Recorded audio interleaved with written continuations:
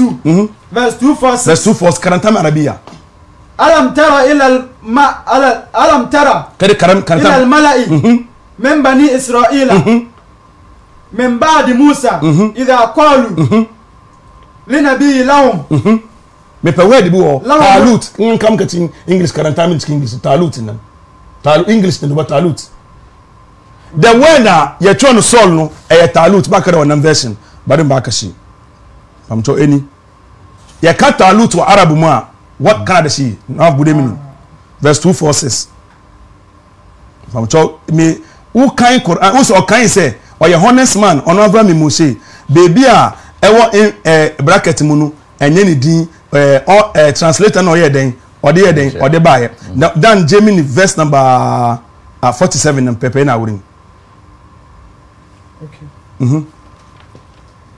وقال لهم هنا ورين هجي وقال لهم نعم نبيهم إن الله قد بعث لكم طالوت what dino ملكا طالوت enye din translator of it Saul say ho Talut from the Arab word tawil and atolal ni patentin gent bebebie na obiehu rakofi uba kan why pachowa ono na dabi ono na ode sad ne bae nti wo say ye for fele Talut mu hwe the word ne Talut obi an hye so mesi wonnim Quran mu na wa betena say uba betere Quran wenim bogu ase pacho eni okay the word Talut is the Arabic. It's a character in the Quran representing a tall giant man. Okay. Talut yeni patente dogo kwa brane into one body translator no the din den ese honum. For example say Quran aka say Pharaoh in times of Moses there is not explicit name for him in the Quran. So translated the DS on man on no day it is not from the Quran. It is a what can say a Gideon and the Quran wabon or the Talut say wa Avraham should have said say translated no wabon no the day so say it is never in the Quran because he cannot read the Arabic and then write no oba ban oba. Now again, training lesson. As the Quran say Muhammad forge ya onko produce ayes baku 10 and famra. I count 7 minutes. Mashallah. Mpamocho oni mu Quran ne won kasa. Eye Makka abosomfo ene Quran ne kase se mo Makka abosomfo mo se Quran wo forge ya ene mo fa Quran verses bi baku 10 etese Quran no bibia eto asum e make sense to say Quran no mo fa bi enfamra me hwe wankase ko kire me copy of where it is enye no kure wankasa Quran mu wankasa. I wonder the kind of English Avraham Moshe what's na already understanding the question is part of the answer. Understanding the question is part of the answer. Moses burning bush runum TMA Avraham should have known better. Say biblically Bible does not necessarily mention women. Into Jacob wo matter 13 Dinah ka ho what in Dinah when Genesis 35 and then Revelation 7 and what Jacob ne mano omudino obo Dinah diana one money di but I never Bible sometimes sidelines women. Are a part of the writing skill of the authors of the Bible. What am I say? I agree on that. So say one can say on any family and then nam sadness honoma. Then obviously a Bible no a part of the sideline. Quran the Biblia etumiba. Last but not least about enamna chenchenga suyano amale kilishi no. Na Abraham okonua wo fie no utie me suya no on the kebab also no dey on the flower and attire who is an angel oba Quran mu angels and hadith mu angels are from light, majority of them are from light. they don't eat. Omo ndidi. Nti sorobofo ondidi. Ene woko Antoine ama ho na wo de kose kulikuli angwagu ho no ma baba na eguo. Ana yes say omo di nutrients. Oba eguo wo di gwan eto ho no ma ebo pro eda ho meboa. Angels aba Abraham ho. Ena omo aduane. Ena omo ndi. Proving say omo ye angels. Bible mu angels there unum so wogu hwewa. Kafro. Genesis 6 mu. Omo hu nipa ma ene won ekoya nyoma mo wo Nephilim. Bible mu angels omo tumu gwa topa nyina. Amomo de no de omo da bi angel ene nipa ni sa. Angel ondidi. Angel ondidi. Gabriel ondidi. Okay. Now the angel who does not eat against angel awodidi, which one makes sense? Which one makes sense? Angel awodidi and then won didi, which one makes sense? Nye won didi. So ho kebab shop ho. Eh bia no mu didi ho. Ne so so hen. E wo Quran mu. The Quran is omu didi. Omu didi. Sa ne ko pon ye omu didi. Enipa ene jinni ene yedidi. Jinni so we ene omu di. E wo ho. What you say? Aha. So this story is absolutely a lie. Avraham ne waraka story. Asemi si was Surah Al-Kahf mu questions bibi sa Avraham. Say Quran copy Bible and at least these questions must be met from the Bible. Sure. First of all, Jewfo no maka abosomsomfo no ko Jewfo. Say yenya nkomsani bi wo ye ho a oka nsem kire yen. Ye pesa mo yen questions bi wo mu book mu a ye bebisa no a on to me ya no Quran 18. And on can say me try on say mokwa mo bisa on say mokwa bisa question about the sleeping 7 no 7 neko sleeping 7 no mo bisa say nipa bi wo ka cave mu die for over 300 years and some days. What you say and some days mo bisa ni baby a enkwa wo last one me ni baby a enkwa wo and the last question bi sa take question mo bisa no a otumi twa ofiri nyame wentwa ofiri nyame ena omo ba bebisa nkomseni ena nkomseni answer this perfectly Quran chapter 18 the question is where can we find this source in the Bible source where can we find it in the Bible oba on tell me where we can find it another story Quran mu Aya Surah the same Surah 18 Quran 18 na Surah Kahf na Khidr and Moses Khidr ni Moses me per story no e Bible mu na ye say okope yampa but say talk and cheese efiri mu a and the point argument is argument it falls flat because me catch Avraham say me obi ose Avraham baby pa enti enya Avraham ne ba no sa papa no ne ba doesn't mean say ne Quran. If I see someone who resembles Oba 100%, does that mean say only pa kono on ne Oba ne papa na without any proof until say we prove meboa enti Moshe prove nkyere me pen quote page number volume obi odi Muhammad kwoti na ho na okire no na mmereben na se obi na kire na and na Arab fo ni nyina omoba ebe accept Islam like so sa insemi minyanwe last but not least no dan bani oni guda na urinka one sheet shike gako number 1 number yeah last but not least no your famous scholar be by 1 number sakemini your famous scholar be this famous scholar is known worldwide. Your friend Thomas Khalil. Thomas Khalil say, we have lied against Muhammad out of jealousy, envy. Any Onuni Thomas Khalil. Onuni. Okay. Koya se Moshe. As I won. Or a British philosopher, Onyen Kremoni, Thomas Khalil, on winning Nobel Prize for his book, The Heroes and Hero of Worship. Or say, It is a great shame for anyone to listen to the accusation that Islam is a lie. It is a great shame for anyone to listen to the accusation that Islam is a lie and that Muhammad was a fabricator and a deceiver. We saw that he remained steadfast upon his principles with firm determinations, kind and generous, compassionate, pious, virtuous, with real manhood, hardworking and sincere. Beside all these qualities, he was lenient. It's running out. He was lenient with others, tolerant, kind and cheerful. Into this scholar, we are seeing in Tomu, or heroes and hero of worship.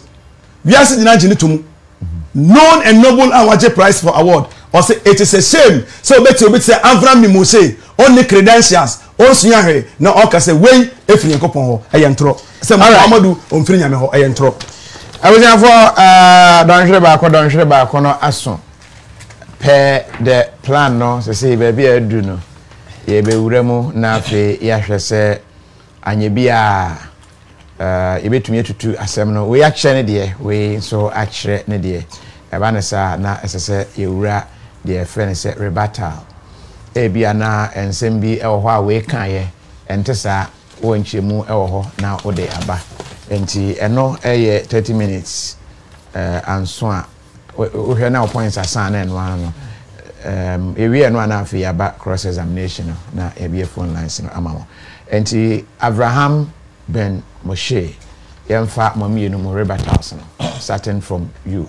Yo Abusafo de madam nyina ase am say me ye debate am mpe words bi a me use when treaty topic no na yi am say mo amhwe no mo na mbe ye judge say we treaty you when treaty you UTI Dawaa and there will be an aka say the Bible cannot be the word of God. The Bible cannot be with the word of God. Waka Janokra might take a screenshot obedi cut and paste okay mama starting to say mama bra the main way the only way you can escape me is how to tune sembe she menum me sren kremofo nyina nkremofo amutia singina enye mo na mo di Islam bai esom no ho na wo ba. Don't try to change Islam because of me.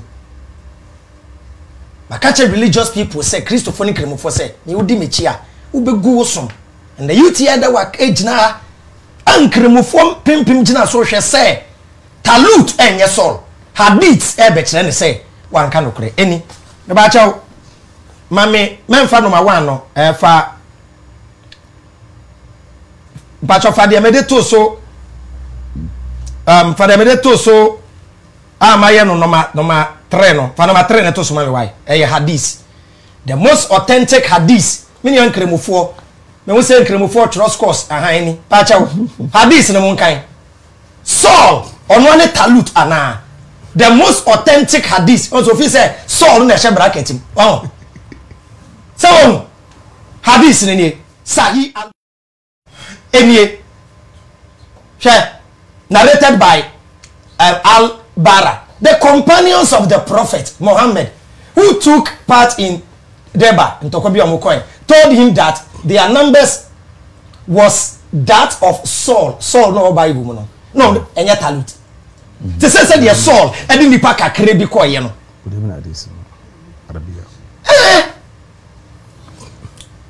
Black Coffee ma chano fa the image yi Islamic site bi oho omo kira de pa ya from Islamic media na omo explain stories in the Bible pa cho fa image ne to de papa ne wo so no papa ne image no eni na wo treat Bible story no talut ba cho eni Islamic media oye sheikh eni stories from the Quran and the Sunnah talut Saul and then na wo yesa into the kasa talut ne ye Saul na mu ni nchire mu ni se di patenten menim ye nkotu Bible ndintro osi Moses e ka kire Israel for say nachi ombesesa Torah enimu sa eni muntie aw zero Bible and Quran zero na matian eni people kan man Deuteronomy 31 onu kotu no look smart say nachi ombesesa mra no you can't change the words of Allah and otia o kotu professors any microphone say and microphone prove said the Bible has been corrupted. Abraham Quran listen, none can change the words of Allah. None can change the words of Allah. None can change the words of Allah. So if the Torah has been corrupted, has been changed, Allah is a false God. Nini, people are kind. Deuteronomy 31 verse number 24 coming. Deuteronomy 31 24 coming. Now Moses actually Moses is true Emranimunsem. Ebishe ehumemu wie kura no Moses ehye lewifo a so Ewade apam adaka ne say ena Moses ka kire lewifo na eso apam adaka ne say momfa emrangoma yi ento Ewade Nyankopon apam adaka ne ho emfento apam adaka ne ho na entina ho endi wo adanse na entina ho na emra no bra kofi emra na da go no na emra ndi mu adanse na me de minimu etuate na me Moses minimu etuate okon asen ene mo kon asene na beda so ene mo ti ase ene yimpo me dase ene mo ti ho ene yimpo mo ye Ewade nim etuatefo mo ye Ewurade anim etuatefo na me wechi to aso wasi yes na mo ma mo musu komu empenifo nyina ene mo ahwefo emebo me nchen dwa na me ka ensem engu mu asomo me ka ensem engu mu asomo na me fro so na asase endi wadanse na me fro so ni asase ni wadanse na minim se me wu echi no na minim se mi Moses mi wu echi no sei na be sei mo be sei kan na mo mane efi okwan a ma hye mo no so na emra no wa dan mo be mane efiri ho o won't win sesa no ha fa bro no my name is Avraham bin Moshe and the Bible see mercy share kan bro no Deuteronomy 31 why you smart what twisting no kan you can't change the words of Allah me say your Bible verses somebody prove say Prophet Muhammad e be kra Isaiah chapter 29 verse 12 almost say Prophet Muhammad Isaiah 20 the book of Isaiah e ka Torah no ena mu quote no omu quote Songs of Solomon chapter 5 say Prophet Muhammad Songs of Solomon Quran body me you have to lie kana Deuteronomy 31 verse number intimate so ko fa bibi e kreti sumi bi brem eni be debate wo so ho he tell dem do ko twetwe pepes ba ada turokosi mi ye turokosi kana eni kai Deuteronomy 31 24 the 31 to a cut and paste na be fe the day that they are joining we hwe kana Moses wrote God's law wrote God's law in a book taking care not to leave out anything into Moses make sure say onje bibi amfiri mu when he finished he said to the Levitical priests who were in charge of the Lord's covenant box take this book of God's law and place it beside the covenant box beside the covenant box of the Lord your God so that it will remain there as a witness against his people. I know how stubborn and rebellious they are. They have rebelled against the Lord during my lifetime. When say no say Bible no entumi nya nyame asem but okutu no obekutu upper point no and one okuti kanare and they will rebel even more after I am dead. Assemble all your tribal leaders and officials before me so that I can tell them these things. I will call heaven and earth to be my witnesses. Against them. I know that UTI Dawaa. I know that after my death the people will become wicked and reject what I have taught them. The people will become wicked and reject or change it. You can choose to reject the words of Allah. You can't change it. Mama, the Quran verse. I just say you can't reject. You can't change. You can reject it. Me Quran, ma reject it. Let me change it. No. Bible, ma reject it. Can I change it? Never. UT. And dimi we gor. Yes. Men dimi we gor. People ebacha fa Quran verse. Me ma Quran verse bi. You can't change the words of Allah. The B. Me so me feel the ni religion. Me ni me hwe ma bon. Ba be hia me a na wa boa wo ho. Why? Quran chapter 3 verse 78. Correct. 3. Jew for na sasa Nyankopon asem o. Quran an kaso ma sa Nyankopon asem. The Quran kan ye ni kan. Correct. Verse number 78. Kese verse o gidi ana. Tie, people kan. Was it verily? And verily. Is a party who distorts the book. Meba eni. I say, and there is indeed a group among them, a group among them who twist their tongues with the book. Twist their tongue with the book. Book na mistake anonwano.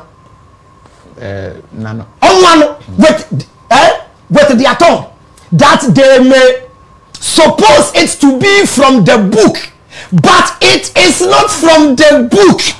Jew for into Mrs. Sabu could no de one no and then they been to a different one a ton and no go to yano.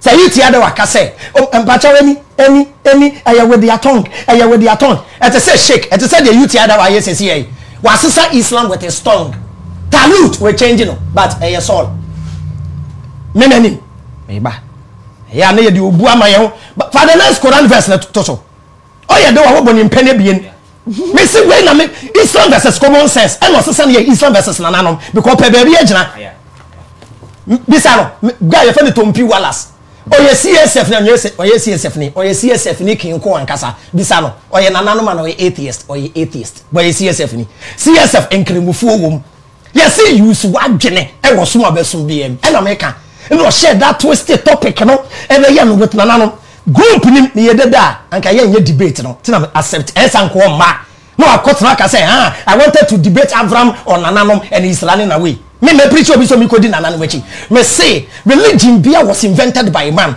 into meji bia dia ji wukro mu dia di hwe nkremofo be so smart amunya smart hard na kwa ebe aka munya iko yes see central mosque is it not beautiful why do you reject this beautiful mosque spend 300 million and go to Mecca by force. Okay, say Allah, nenimu east, west, north and south. Central mosque, nenimu niho. Me say, eya boba na awesome. Because they love stones. And Prophet Muhammad gave them a better stone. From the hadith. Any, embacha fetu sumam, why? My name is... I'm not for to me bedi, enye dine, my dear Juma Papa, Juma where you? Any, Quran chapter 4, verse 64. Among those who are Jews, are those who distort the meaning of the word. They distort the meaning of the word and say, we hear and obey, and hear as one who hears not. Then for first one, they distort with the words and in the book. After UTI Dawaa, ever say, and a Bible na corrupt. Bible na corrupt. Bible na corrupt. Magia to be some. So much na bonte preachy prove say prophet Muhammad the prophet of Allah na yeshen won come Bible mu a Bible no mu use che Torah be na Allah Quran ye kan distorted one way and a Torah bi ho wo ho a mo ko famra say my Jesus book they should bring the gospel of Jesus Jesus a try munni eni ho bibi eni ho sa Jesus afa book bi amba me say Bible the debate on the Christopher na ye yo enyame we say Christopher Nega and radio more fire UTI Dawaa and you so far no so better no radio CSF don't try me thank you afi me by do rebuttal na me want some maybe sano afi the okotu Christian and Jewish sources and then you Jew need all kind bibi Jewish bi no Jewish no all kind o see Jew ni rabbi bi no rabbi ne ka say Ham Shem ne Japheth no wamba ana me boa after the flood omu pie fiada kan and wogidi ana Quran said ba ku wi ba say what you mean to ba kakra rabbi ne be ka so de wafa Talmud no kofa ba do kofi Talmud mi se be impredua insamfu egum na ma bi Judaism no Talmud no ba ko kra say we obi kofa no wato e no kan no e Talmud ni say de enti o case ne sodomism ne ade na me say nkrofo e mu nya serious ye nto aso the Quran says Quran say Prophet Muhammad or in doubt and said no one sem ewo Torah ne Injil mu a the people onko beside the people of the book arambwa book be na nkrofo ni ko bisa won eye wey ana book foforo oba when you man what say Allah is a false god what do you think you tell the proofs Allah is false once you tell the person what them say and commissioni you tell that do person what them say the word confirm has its meaning, but when it enters the Quran, it changes. The concept can be positive and negative, and be play smart. I am going to confirm my lab results. It may be positive or negative.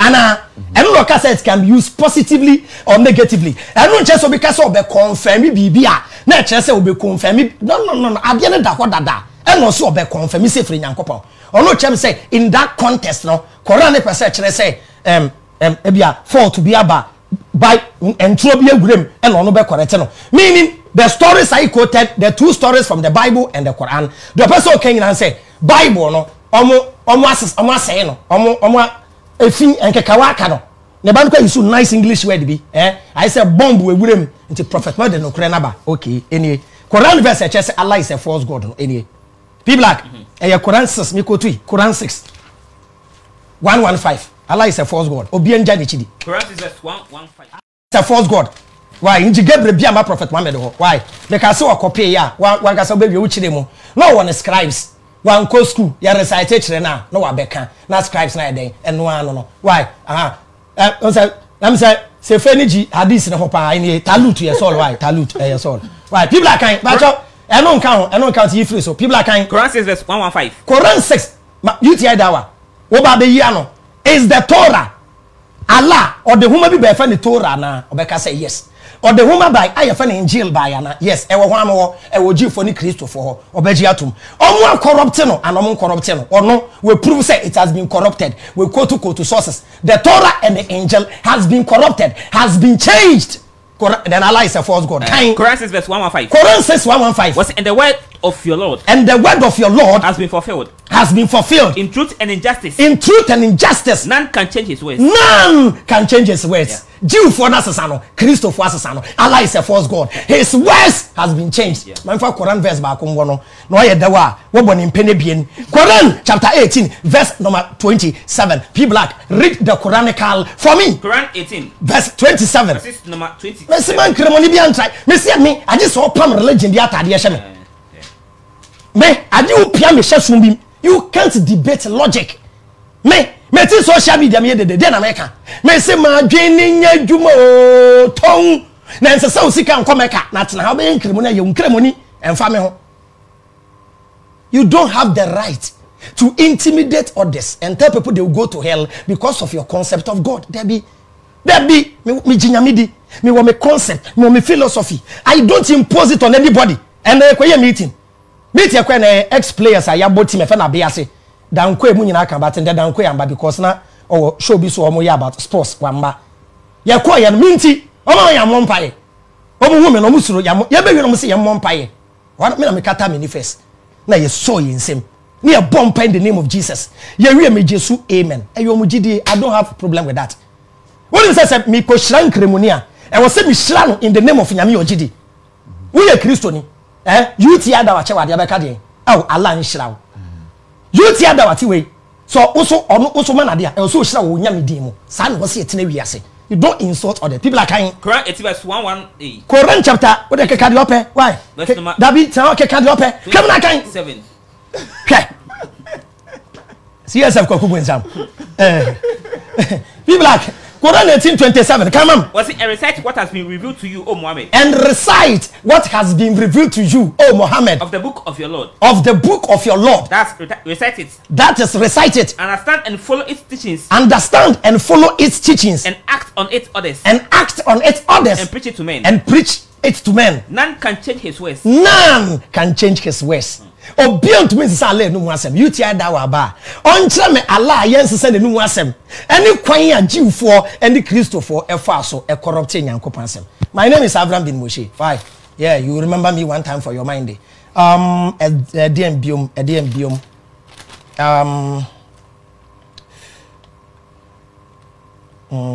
makani na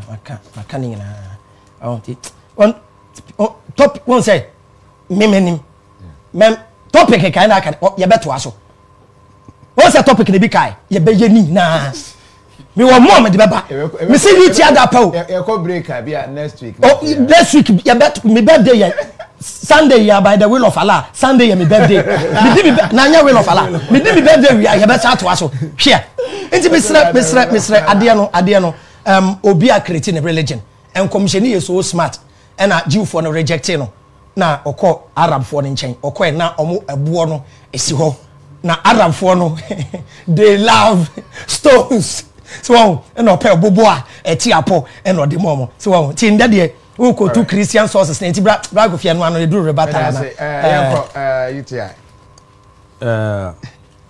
etiefo me kan asem wo hanom say grammar ya Avraham bin Moshe the problem wo ko to Quran 6 verse 115 done Bubo Quran munonti. Quran 6. 115. Verse number 115.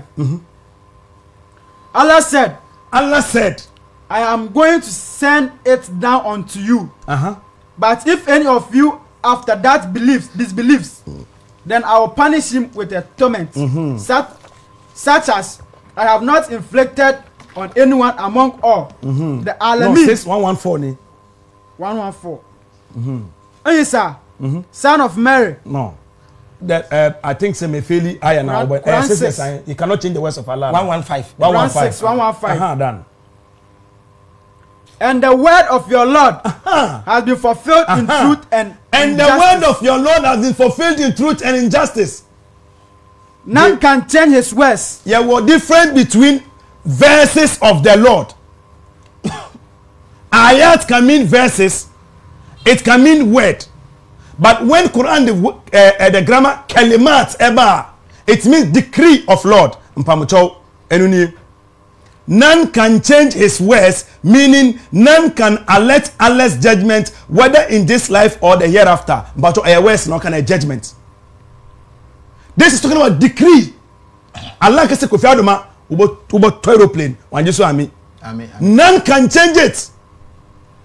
Kofi Adoma besia brosan. None can change it. What you say? But so word of Allah, even anybody can change ayat. O kind of utia, why are they? Which was the son? Onte Quran nasiu. Kalimat. Any Arab word no kalimat. Ya ayat. No, but o kind of utia weti once son. O say in Islamic sense no. Wunya kind verse na utia is some meaning. Weti asesa meaning so. But it has not been. That be menka asesa book no. Book no nipa na Quran is from what you recite. Okay. What you say. Yeah. So when you see recitation now, what is in the book? Okay. But through your mouth. Okay. What you say. But then say kalimat ne ba unya kalimata kalimat ba it is referring to the decree of Allah. Unim Islam what to offer zero mercy. With this lapses and ketting. Talut mpamuto eni. Monfa talut hadis ninto. Monfa to mami. Talut hadis no. Bosu, wunsia Islam. Na wo de wano pa ba no eni bagu ase o. Anu wonfa pa mama nimu. Talut eni ni. Wonfa nguso wonfengu. De o manana. Eni sol hadis no. Moshe ni sol hadis no. So hadis no. Mpamuto Buhari no. Ya ni etefo bi anwe any mo fanto Sahih Buhari hadith no any word in Talut and otro search as you can search as shine say Buhari wenya me okay dabi Sahih al-Buhari e you don hu ajai hu onjai dabi the next one green the green was no and not true search as when search as that is where that is and yeah alter no other bracket mu no if it is part of the hadith other bracket mu common sense if any Moshe common sense no one can say you know because hadith bracket mu enye dey enka ho but our force dey ka ho meaning one research na oba ya na one prepare you obi amatna classroom won tna classroom da wey nka ho boss we fail we gba second one with regards to okay say me maka say Moses say nyame asam no wan sesa mebo Jekuma Deuteronomy 31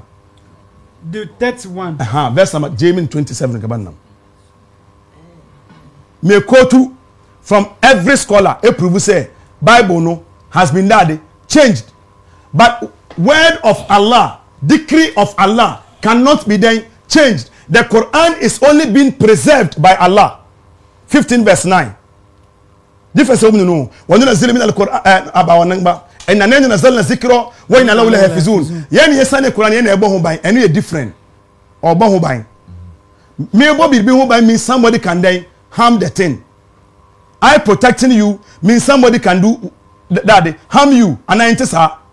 Emomuno say me down once let me say obi antumi nya wo hwe meaning say any different. Quran ayes because on no protect it, nobody can harm it. But with the kalimatullah, nyame protect it because human being cannot die. Change it. That is about decree. Enti yewo mubram, yewo muallak. For example, Quran 7 verse 34 to 38 wono. Eno na eka say da wo bewuo nipa nsesa, da yebo wo nipa nsesa. That is one of them.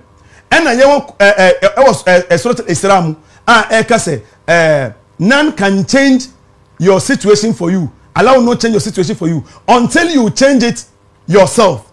And only there, and only mu'allakinu no, and no qadar ana qada yes sano. What you say? So near Allah can say none can change it. His words no. It's referring to near yes sano, which is decree of Allah. And yet words ohun words ape wait translator only use one choice of word, which is words instead of the rest. Obia mention so. 31. Do 31. Verse number 27. For I know thy rebellion. I know you are rebellion. Obia rebellion. Obotu you are no wiawo. Obotu man sawa non sawa sem. Obotu your signature non your signature. Adwina nya adwuma ni pa biare ye den. Ko And thy stiff neck. Moye stiff, because of be a stiff neck. He can go beyond any limit. Come. Behold, while I am yet alive with you, you would done. While I am yet alive with you this day, ye have been rebellious. They have been then rebellious. Only the case of being rebellious is a complicated issue against the Lord. Which is the first rebellion? Oh my! By trying to change the word of God to go and worship calf. It doesn't necessarily mean what has been written.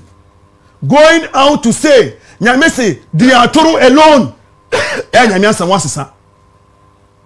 Komsheni can say, Obiobechan to Russian Komsheni, and someone cannot say Waka or Bokobin Samdim. What I say? Aha, I don't know on Troy, but was San Yamiasem. Then Moshe wants some year mobile Quran say, Okotu Quran 3, verse number 78. J. Quran 3, verse 78. Verse number 78. Verse 78. You mean sorry? And verily, among them is a party who distorts the book with their tongue. It's referring to those who preach and change the word of God. Among them is a party. Preaching, no with their mouth. As they read. So that you may think it is from the book. What you say? Go to Quran 2 verse 79. Quran 2. Zero mercy. Who said to Tinida? Wa hamsa me bunu from who say uno biko na ubunu awon kasa emfa. Wa hamsa e wura no. And then so me bunu flat. Say Quran kemoni ko abonten no ka say ya say Muhammad won come Quran mo. He is telling you say Mimi Quran is enough for me. And what you are holding, no, I see things. Master San Semu, with all this, I still see prophecy of Muhammad in it. Yeah, and yeah, can say Bible, no, it is word of God, word of man, word of prophet. And to me, say what Matthew wrote, what Luke wrote, what John wrote, word of men. What your friend is saying, Paul wrote, word of men. We go to 1 Corinthians 7 verse number 12. And we have where it is word of God. Exodus 20, Leviticus 19, and so forth. That says the Lord. That says the Lord. What I say? So when I quote, baby, any word of man, be making me pointer, mean because I believe some part of it is coming from God. J. Quran 2 verse 79. Quran 2 verse number 79. May tell say yes, and the Jews wrote and changed it, and when they change it, they then turn around to be preaching falsehood. 2 verse 79. Then woe to those who write the book with their own hands. Write your day. Moshe say oman chiro, aya oman no bosu wa bangai. Ko. Then woe to those who write the book with their own hands. Then woe to those who write books with their own hands. And then say, this is from Allah. This is from Allah. To purchase with a little price. To purchase it with a little price. Woe to them. Woe to them. for what their hands have written. Woe to them for what their hands have written. And woe to them for that they end. Kowenim Moshe we dey o me video no musa abotre. Se okasa meti okasa yedin ko. No on but distract me ko. And they say ko. And they say And they say Mama me look back to the public. Me be man no adnam de kire adna we say. Ko and they say the fire hellfire on the day of resurrection. Hellfire on the day of resurrection shall not touch us. It shall not touch us. But for a few number days. But a few number of days. Omo no hellfire. What I say? Say to them. Have you taken a covenant from Allah? So that Allah will not break. Allah will not break those covenants na. Or is it that you say of Allah? Or is it that you say of Allah what you know not? It may be say Moshe wa hanum say. Until me empirically. So se comme se ni obi na den o kire no na ono ba na wa better site a kire o obi a o kire no ni the same. Can we see the source? How authentic is that source? You must prove academically. Me tell say the Old Testament has been touched no me then me prove it academically. What you say? Now again Quran story mu o ma Quran a ye wo bi ofen furu'a ana sharia. Sharia no jurisprudence. Bra kofi oba bema oba se ojai Islam suma uwu a oye oba naturally otiaso oye oba ba ondi wade. Okay. Yeah. So free Islam one. Undi popanade. Oh, okay. That's the ruling. Okay. Any me say so be so crazy so free my yenku. Entro. The only way as verse in Quran for verse 90 to 95. And no battlefield mu obviously we me enemy. Na say o twese kan ma twese kan ye ko na wo we yem supporter say me jai ma join enemy na me chewa me ya oden. Common sense must teach you this. Common sense master because who verse we da Islam an ka say come say nenim bebre apostate here. Sa this no original no mo ka say and they love worshiping stones no this mo kan kosi ase a mo hwe is not Musailamatul Kazzab. Uni Musailamatul Kazzab boss uni no Musailamatul Kazzab Musailama oye otorofo Kazzab otorofo wunim Islam wunim hadith ni narration wunim riwaya wunim diraya wan ko makaranta ko nkoto ubesira ba betre Quran wunim Islam ko makaranta ko nkoto. How will you teach Islam when udi is enti of the bad man show and pay me share Musailamatul Kazzab ni din wa sekura last end Musailamatul Kazzab in kremoni bi animu udi ma de ono ye reveal verse Muhammadu a no so we create amano no aka inna atayna kal whiskey instead of inna atayna kal kauthar. Into the whole Arabia knew him to be false prophet in his days. No can whiskey. I no can whiskey. If you try whiskey or a false prophet like the Moshe. I preaching through. What you say? And then in fact, into one found Pankuna Islam is so honest that it's even reported people from sources from false prophets to prove to you. Into one you might think said those false prophets are true prophets. My question again, maybe Avraham say, to his common sense, do angels eat? No. If they don't eat, I don't know Bible say angel aqua have sex.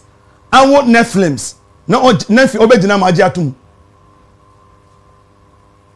If the thing is false, which you have preached say false, how then do you come here to defend it? Ajena kasa nya argument na ojitum so we defend the Bible no. Who so can say ono nyo nonsense ko be debate we. Why bring the topic in the first place? Anajoma understand. Why bring anajoma understand topic in the first place? Ya bo ne da wo nye kom na pekwa ye bo. Wo nye kom on fan hye ho. Mam Quran 7 verse 157 to 158. Quran 7 157 to 158. 157. Sure. Over debate 1000, me end 1000. 157. Those who follow the messenger. Those who follow the messenger. The prophet who can neither read nor write. Who can neither read nor write. He can neither read nor write. Quran 16 verse 103 to 104. Me claim Moshe in 20 years with this verse. 16 103 to 104. 103. And indeed, we know that Allah say onim say. They say it is only a human being who teaches you. Nipa na etire no Moshe mo nsam ni bi ni Jewfo no kan yo. But later they repented and embraced Islam. What you say? Bebe say Salman nom. Ko the tongue of the man they refer to is foreign. I say obi kro won ka say omo suspect say no ochere nkomseni no oye foreign ni onye obi ote Arabic kasa. Mpamocho the Arabic language is the encyclopedia, the dictionary that decides the Arabic language. Numuna I say brofo dictionary mo na ye grammar sin free meboa. Quran no it is the dictionary for the language. E mo na ye bibia free. Mpamocho sebi o kotokoli ni me kan say because me kotokoli ni a on te brofo can he write English as in Shakespeare? Enye possible. Adwena nya adwuma we common sense no. While this is a clear Arabic tongue. Quran was a clear Arabic tongue. In which even Arab before have to go and study. Now go for Arab ni bi. Me say ni problem ni say onya hu obroni a Avraham fi say we hu nyame. Na nyame ye obroni me hu san to ye obroni hu. Ohu obroni for say obroni kan kore search as Talut. And that is Talut. Talut means tall person. It is never a name. And so okay say Pharaoh. Now okay say Edia Ware Bosu Wabong. Translators. And most of the Quran translators omonye inkrimufo onim. Ba ni Quran Surah Shura Quran chapter number Surah Shura kenam ayah number 23. Ba ni Quran nam. Gashi. Or do they say Gashi? Or do they say? He has invented about Allah a lie. Moshe can say comme se nous inventer intro et de say nyankopon answer so Quran mu biom ban kan Quran. Anybody that reads Quran by scanning it will come to the truth, but when you skim you will never understand it because you are only looking for photos. I can skim in the Constitution of Ghana and find photos, but when you read it in context as a lawyer explaining law na Moshe explaining law ebeko ye ni. Can you teach how to perform surgery just because what kind of science book kuntiana? Can you? No. Can you? Can you? But can you perform surgery because what kind of science book in English? No. Unless what fancy mu meboa. Ente Quran mu say confirm means exposing the corruption, the lies and so forth and so on. Abraham say enye no, wo bro for ya hin. Credentials be na wo bro for kasemu. Affirm means true. Confirm means true or false. It can be negative, positive. May they about single brofuma, true or false, negative, positive. Affirm means true. And the Quran actually, the standard that Quran any other can. Yeah, now you remember. Affirm. You can also go at the negative. If you go and it is negative, you also affirm. Exactly what the Quran. So it can also be negative. Exactly what the Quran did. Actually, say Bible is negative. The entire Quran, Avraham to me tell me the name Bible. Ewomua, meje TSF. Entire Quran. Me can't miss a translation in Quran. What you say? Okay, Quran Bible name. The Bible name. Okay, but the catch monko actual no. And I say can say. Yeah, catch monko people of scripture wa. Yeah. Even Hindus can nyame almost scripture. Any religion na yema almost scripture. Zoroastrianism, Taoism, but translators no to make you understand simply. No more the Christian, Jew, no more the Ashawan Mama. Any translators in some. There are instances Allah bo Nasara Christians. At times about Yahudu Jews. What you say? But there is single place where Quran mentioned Bible. All right. Move on your cross examination. But quickly, make kind of comments, Kakra. Kingsley say UTI is confused. May kind of comments away from YouTube. I say my kind of Facebook and anti-way may kind from YouTube.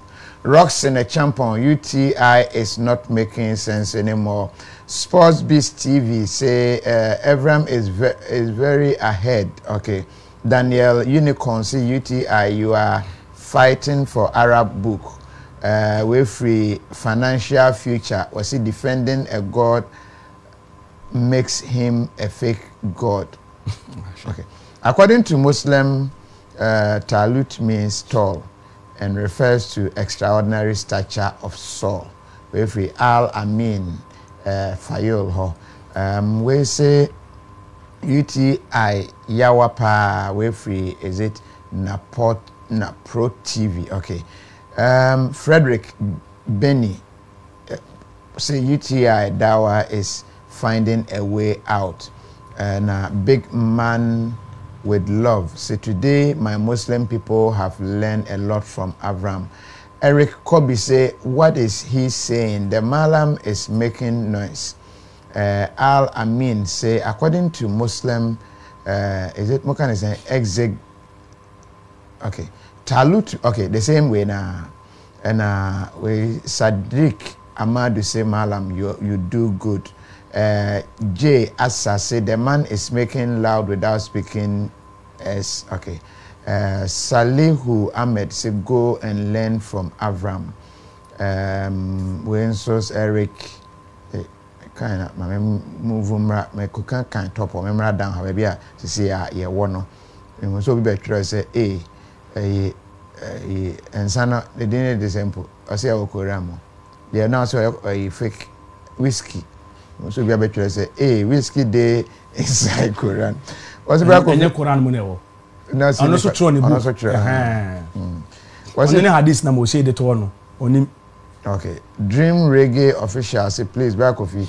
Open your number and baby enter a cross examination now. What's it? Confirm also means strengthen. Abdullah Abdul Razak. Daniel Osesi UT, you are not making any S. Okay. Al Sharia say UT is too big for Avraham. Rex Ajimai was say, can UTI speak Greek and Hebrew? He is quoting the Bible. Henry Apio, please don't read the messages here, else UTI will kill himself. Oh. Salihu Ahmed said this man is not making sense. Which of them one chiremo? Million Lion see UTI Dawaa Zuku and it Million Lion they say Moshe no kwafna. Okay. We say Brakofi the number no me pin okay me better YouTube and so me pin or you was say UTI be champion Abdullah Abdul Razak. I say please Brakofi the number Dreams Reggae official. Okay, YouTube me better assess here. And here cross examination quickly. Na fi yemi phone lines no emma mo join e wo ho no Avraham na be sha say okay brother ade ba ko say during debate media ubetu an say you provoke me by say an menyin e say am bu mfu biom because okay ebre bi atwam ache the same thing to me oni obedi ade na em de pan say menyin na menya abotre de ye na nyegidikidi ene ntro na we there be because to Quran Quran it said they change it with their tongue twice with their tongue near there so me they hadith be to so cross examination come person me no or you so cross is yes other than that I should follow boss you just have to follow boss share me a lower the boss share me say me o dey share me dey me time be o dey share me but of hadith ne to so say me nkyere source nipa o kire enkomisheni ade ana mesi obi na bua na okope ana spirit no ba prophet Muhammad nchen wo cave no kwa no onim spirit kro obi na kire nipa kro ene da wono eni don't joke with me o Sahih al-Bukhari authentic hadith 303,392 ye nyina betu a mistake that is kra unim ayi unim say that is me na me correct wa ha enye se me defra udin we all make mistakes and that ho no me ntro hadith also me the hadith bi buy na ni podi hadith bi buy otrofo obi o the hadith be otrofo and o mo hadith e ka mo hadith ho no me na me kire na Bible verse bi aba na me mekuruto a wo see ni portrait Bible verse ni otrofo so who is the liar me or the one who put in your hadith any narrated Aisha and commissioni ni beloved wife oh worry ni 6 years I will grant 9 years no on waka same way no mo fie na commissioni di America buy na akuma botintintim se motia na wehu se beyifo na wehu no the baby san question any the prophet returned to Khadijah while his heart was beating rapidly wako Khadijah sikeni no nya na obo ano okay she took him to Waraka ben Nafal, who was a Christian convert and used to read the gospel in Arabic. Waraka asked the prophet, what do you see? When he told him, Waraka said, that is the same angel whom Allah sent to the prophet Moses. And I say, oh, they were going to to me. Both one yanko ponsuma ne koma Moses no ono na wehu no. Should I leave till you receive the divine message? I will support you strongly. And na Waraka no nim we Christianity our can kind the gospel in Arabic and the catch community say ensoro eye Gabriel na aba ho no no kura nim spirit ekro na me boa from your own sources UT and that ho we pen na bibisa o kire mu na easy yanko adis ni Matomo mo ya this in infeso mesramo. Brofo has always been Bosni problem. Obia intimidating Moshe wa hanumo. And obia nkase ntia no we tu ayampia me tu ayampia. Don't be playing the victim card role hanum. The prophet returned to Khadija. Or say Aisha ne yere Aisha and then comes in the ka call nchen. Khadija, me Khadija. Start with kan Aisha. The and Majatu. Majatu. The prophet returned to Khadija while his heart was beating rapidly because no regard Hiramuneba. She took him to Waraka bin Naufal, who was a Christian convert, and used to read and used to read the Gospels in Arabic. Waraka Gospel in Arabic. The prophet, and what do you see? When he told him, Waraka said, that is the same angel whom Allah sent to the prophet Moses. Waraka jitu muse ni oba nchen oye angel ana onye angel. Say angel. Ojitu mbia. Say ojitu say angel. Aye. Should I live till you receive the divine message? I will support you strongly. Meaning obe follow no and now obe trenade. I will support you. Well, true say angel Gabriel ban nchen. Angel bo bin nchen becomes the prophet. What you say? Or they call message no ban nchen he becomes the prophet. And also medi wechiri. Waraka so iya na sa asem we see no. Sa ye na waraka wuye. After Waraka wu no Quran 18 one going asem me see me say eno wan na kire komsheni no. O se Waraka na kire no. No so Waraka no so Waraka no with the same year 610 AD 610 AD na Muhammad so yen komsheni. Enti emerime mu no reveal all those surahs and kanini na Waraka kire no eyentro asema mekani Waraka Eji to Mose, ni oba Muhammad one year angel. Avraham confirm myself. Maybe hands down. Argument fall flat. Me person ma followers more time no mo frɛ nti. Okay, into the cross. Okay. And ETI. Yeah. Time for you to cross examine. According to Avraham bin Moshe, Waraka bin Naufal, ena okyerɛ Muhammad sallallahu alaihi wasallam Quran no, okyerɛ wa ha, meboa. Mpamcho Avraham bin Moshe, how many times na Muhammad sallallahu alaihi wasallam meet Waraka? Meaning, they may huna na me dia to no. Waraka ne Muhammad sallallahu alaihi wasallam omusia occasionally one na or a young teenager. Once no more tawa. Oh, my source be out. Oh, me the source ba me any boss. Oh, there be said. Aha, inti sabotre. Osha me say oya siratul nabawiyya mo. Imamu Maulana Ibn Kathir kuraso ede baye on Komsema sallallahu ni sira ye ka sira ye wo biography.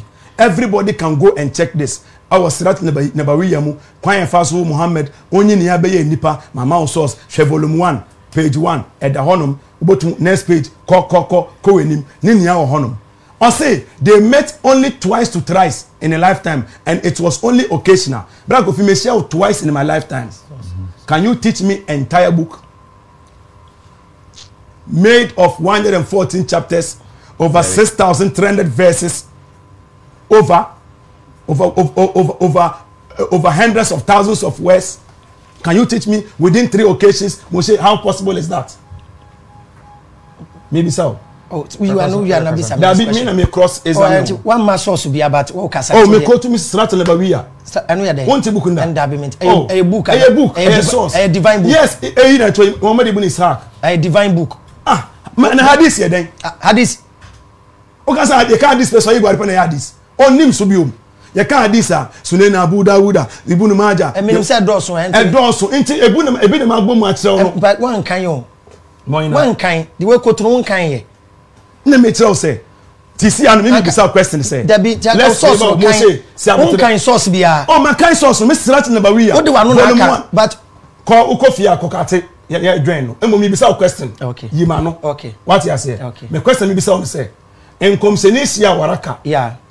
Just 3 times or twice. Okay. Occasional, brief. And en komseni waraka wuye. Yeah. The last day en komsenisia waraka. Da eya semsi ye no. Okono say me hu bibi eyem hu. And o chim say Angel Gabriel. Note. Ojini tumu. En komseni waraka wewie no. Jif be bisa en komseni question. Quran 18 mu about the sleeping 7. Now waraka ewu so many years. Why chere nkomseni? Why chere nkomseni? O say waraka. Why chere nkomseni?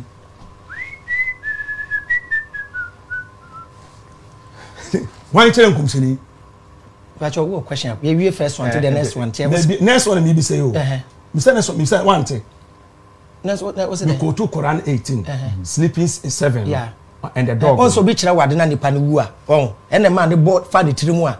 Okofa soul de. Wo dem ba. Se abotre se. Da bi o me mama che de ntia. Da bi nya no ye ka. Me say se abotre. Quran 18 no. Jiufu be bisa nkomteni question.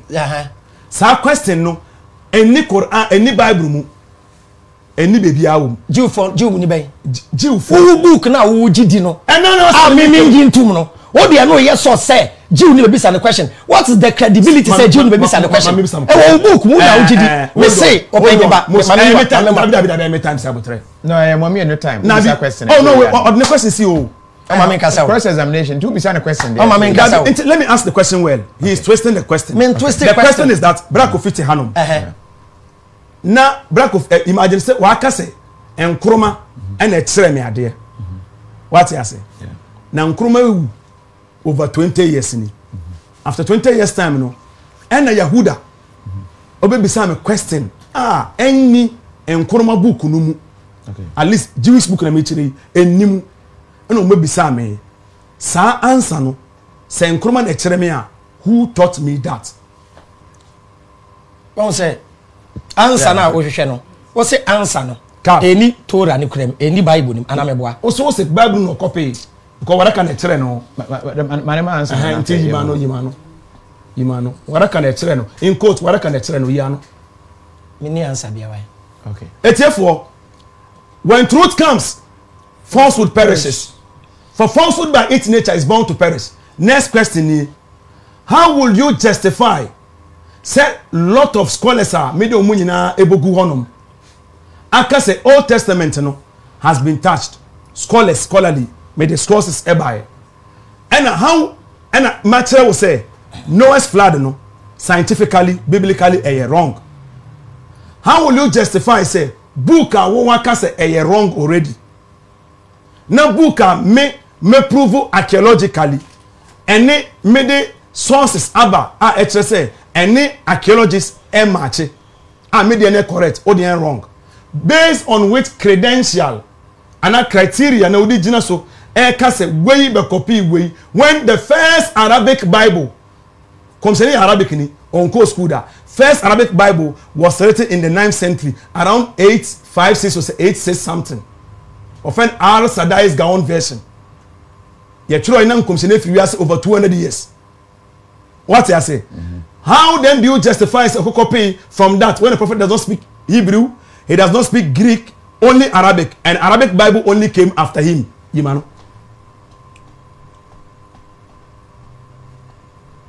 It's for no answer again. 20 minutes. Oh, ye debate ya won. Don't teach me debate. Ya wo debate. We ya wo debate. Nya wo ya ohanum nya na wa ye wie no. Me tell me debate. Ye debate. O be tell me say na me debate ana. Asem na o kan o. O say me ye debate ahun. You shouldn't teach me what to say and what to do in a debate. Probably be asem o be kan okra. Bagofi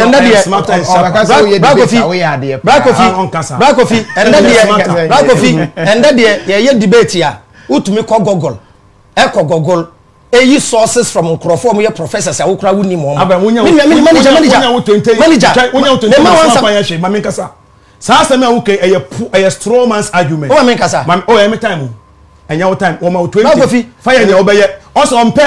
No, question no person obey ya. O person me kasa. Question no. Me question once also me na Google. Me try Moshe wa ha. Me sources a we ya ba. Me improve sources. Na me be kasa, ma me kasa. Bra Kofi, on kasa we before la me ni bia. Me say na we ya. Why me the time ni na cha. Me o be some question no. On kasa 20 minutes this one. Before like. We meet me say ya o. Me pata pam ni yes o. Ba meet me say ya. And that the oko Google. Question me we. Akotwe nyama wo Google de aba. Say scholars. E dey no prove. Who disprove Bible? Me meje Bible di. No. And I'm saying, copy at the any free hall. And now we generate can trust a Saul and yet a loot. Magiatum, ye be you over tinsem. Black of Minishi, Kabium, Yanyama, callers, upon Cassan 20 minutes. What is that question? Maybe my answer was a lie. Answer. On glass of coffee TV and lawyer bias and lawyer bias. And then I answer questions. Yeah, me, Yano. Me, you see, Bedjika, you see, Bones. Also, you know why I cut and paste. And we are new and Kosiaga. Yo, Talut, I repeat again. A giant person, tall. I from Arab wedding. Nya ya say winning. Na o feel proud in it. Bonsam subano no. Intine fe bonsam Iblis balasa.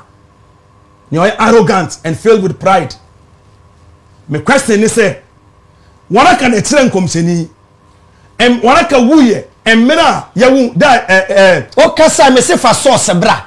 O si ye kwa ye nko hwehwe. We nko tu sauce bia. Me the sauce ato ho. Sauce ni prove. Sauce ni prove say. Tie. Sauce ni prove say. And spirit about for him spirit Gabriel waraka obi otifi obra kofi bofo aba nchombo ni din bofo ba bofo no ko Mary nchen wan kasam Gabriel you should be fair bofo no ko wan kasam Gabriel no di America kofi waraka na eche no Avraham afo ti awo yewe waraka they to try to provoke me akase kasa we are not asante edin monfa mo shia me say ya we boss ankoya osum ni bi simple eye bosom e na wosom simple straight up no otina wallahi mo say on ba me debate o mo be gwane yo hadith to aso onu wen ko ya be to debate ni so say o ko le bia me bo from we comedy hwe hadith not the hadith say me ma mo say man time back of 20 minutes back of yan cash sources adu an kase me sources na no ma me me time aden back of country no no sir who the source ba me ba ma answer who say dabi let me question him okay yes you what is that question what's my nkasa dabi one also nkasa bi right now right now you are me say nkasa ti kasa enti ma me nkasa enti question enti kasa back of nkasa na time so na be phone lines no right now no it's not for talking obet me be say question one answer back of the mayor na mawie ask the question mawie the mayor din na wo me enti kasa or the hadith out ho no o se me call Google ko fast scholars me kire ne da hanum say o fundamental knowledge o dada akọ institution mu dada na say bi kire wa dwe na ko Google you are able to sieve and scan to know say we ye ntro we ye nekore ono okọ makaranta wa he one call baby anti no ko fa muselema to the kazab ni hadith. It's not a question. Oh me put question or the bottle honum cross examination you say yes solely me the back of my mainland me build the background kremoso dia patapa nko a nkremoso so that is not you do nanum e wudi fonse mankasa ose mekasa metie me ma no ose makasa nkremoso say ya you defend your religion you defend Islam timonto adebeke bia me bisa waka me be no tren komseni o source won de obeke bia waka ntre no waka say komseni ne hu ne angel Gabriel confirming so angel Gabriel na go fi be phone line no na what the answer one am ko ye to etetesi audio na ba ya to to o ma me ka we kremoni o alaji kan o ye kremoni wo ye to se ko mi an konku asa no ba wi ase amenfa callers first caller aboje say good evening hello good evening yes we didn't be hello Patrick from me joining free me kata free Ecuador muna ma share you know Allah lo so much and Allah lo so kata feel it ready ya Arab one so musu Arab one so musu we can do you know why trokosi Allah nkrofo lo so much shase wo me enti no trokosi shase wo enko ya ma otasi me ya ka sa enti o bisa yiti ada wa question o say me pacho bisa yiti ada wa question okay Cristiano okay the question no baako yɛ talut no ɛne ɔbɔ word bi kalimat it's a computer one nti ɔbɔ ara ma hyɛkyɛ o sɛ kali kalimat yɛ Avraham where the speech the kutayi no ha big black the pacho sɛ bɛyɛ anyama bɛyɛ ma wo phone bi ka kalimat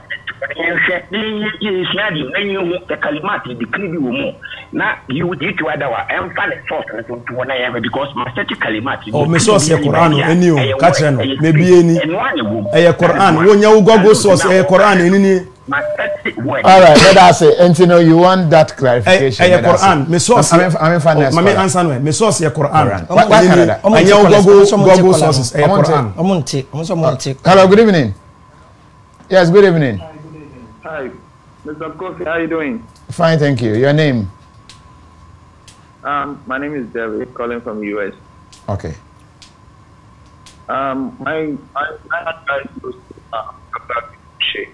If he really wanna understand what he has Arabic. Mama, audio no. The English translation is just a mere meaning of the Quran, but it is not the actual meaning of the Quran. So if you're going to use just the English version to explain Quran, you cannot explain Quran. So you have to go to Arabic school to learn Arabic. That's the only way you can explain Quran. All right. Okay. Understand. All right. All right. Thank you. Thank you as well. In fact, next.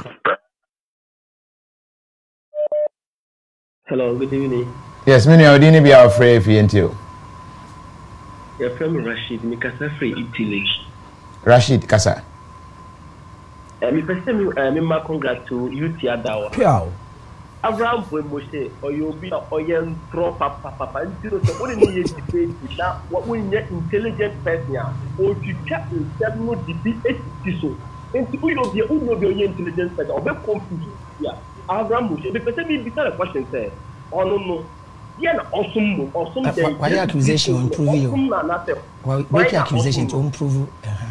Over to me, sir. Your million bacho. Oh, who make accusation be first into accusation? I mean, you want bacho. Oh, send me your trophy. You break them and try me try. Bacho, tell me, I did back me can you insist so? Okay, I did a good two in the iron, but who friend were Hadis na mi ko tu ni entro. Usele manasa mane ya. Bacho mama. Hadis na mi ko tu ya ni entro. Ni na entro. Bacho me na me tro ya na. We on scholarly argument. Wona na hu newspaper. Me bacho hadis na o se me ko tu ya entro no. Me bacho me na me tro ya na. On scholarly argument. I am because we nim ne kind because one ko school do intelligent person. Ante hadis dey correct but me man kind here won. One kind you wouldn't mean bacho kind na chere ye mu sesi e only she can mama come ani na memfa hello good evening say ya Yakubu me frefi Czech Republic Yakubu yentio maybe UTI Dawaa question because last we should do or Mose udrubuhum no entrete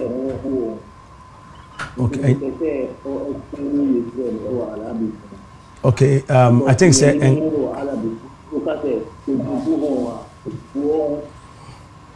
Udem Sotra Kaf Aya 18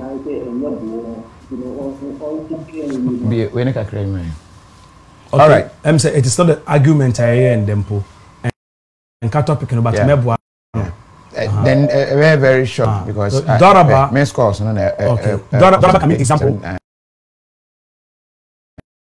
it can mean example it can mean of meanings so idrubuhum just a single meaning bit in Sunan Abu Dawud volume 21 page number 2138 comes say feed what you eat to your wives clothing them what you wear and don't beat them. Hello good evening yentio me no be out trade finance kasa yentio hello ya te won kapa kasa Spain okay ya fra saying ya fra Garba Muhammad meni akasa yeah me mata ne your question is Avraham Moshe Okay. Garba Muhammad. Garba, mentie wo fo ayi no so tie wo phone no so me kasa o te men kanti kasa. Mati. Abraham see Prophet Muhammad or copy Quran every and you phone so. Muhammad or copy Quran or Christian or it is better because the Quran no copy Quran atem Quran na telu Quran no copy here. Okay. Mate eno a nti opeso ho kuro Abraham kuro ben. Ravi, you say useless question mom bi mbra we nyansa bi ena. We yasema yaka. Good evening. Good evening. Yes, many are the be our journey free and you. We son boba say ya no be question. But Mahmoud, me friend Birmingham UK. Okay, Mahmoud and you. Person Mr. Avraham Moshe said, you did our catcher the prophet every time I will now function out by an academy and call the family no G2 Moshe. Then come a tia and commence support to 23 years and I can have a good year. Revolution now, one of one a chair and Papa Zoo after 23 years. I didn't want Abraham so much as my can I credit. Yeah, no, of course, I know we are. And the Quran who compounded 23 years. It is the rest of the years, no. Now, the power was and what children are. And one, when you said your Quran revelations, never. The one fee said, Jama, Quran, no, one book about one day. You can say, but within 23 years, and commissionity was say, Black coffee, issue ba, Obin a year samba, not obesolvo, no per answer, and one say, Tim, Harry. No about say revelation no ntia banka masanya botre Bible stories no wara kana ka kire no o wuda yi an kra wa yi atan ka kra wo no teaching nti wule o me ba nti awrefre na mo de frafra ye no e simple. Good evening. Simple. Wow, awrefre nti so no de talent ni apone bo fa de so my friend Alaska me prefer Germany. Alaska ente me better be UTI no. Yeah. Asem. Okay. I'm not sure them better be say one me Muslim there but talut no. I said say King Saul. Wala she. Ana Jalut na say Goliath. Ono what DPT one. Ana number 2. Cause that can say ono the back get 9 years ye mature da we to the na awade ye nka wo ha say we CSF ni be twantora say ya expose na chi no trap na chi no o ye CSF ni o ye nkremu na me question no onjina so me chi no Muslims omwanka so omo no what o say omwanka so omo what Afghanistan plan to kwati wa omo dane ba Christian country and we seek help Abla Saudi Arabia, Omuska, Omu, no more be but Omu. What's your friend saying? Country, KM. What's your friend saying? Hello, what's your friend saying? Medina, my boy, and what to me?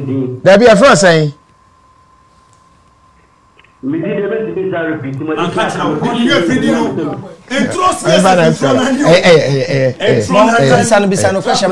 good evening.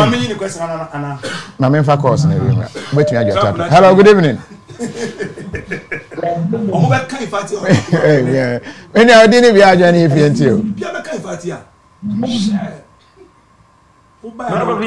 yes, we didn't be our journey if you. Oh, me did Buhari. Me friend me Asankregwa this year. Buhari Asankregwa, ain't you? Yo, with the matcha and security at our pastor. Yeah, 2 days, Mama, the near day. What Boduma, but the Avraham after the level. Hafiz. That's what I said. Avraham got the yeah, pay Quran no every Bible. Yeah. Now I didn't name out the content. UTI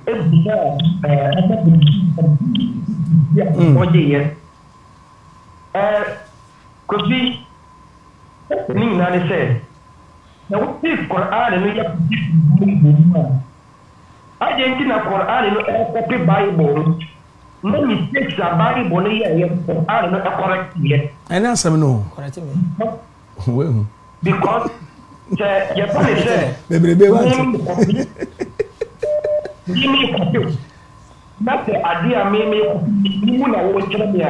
About the because I you go school. There would be no copy, no copy because who copy it. May I say,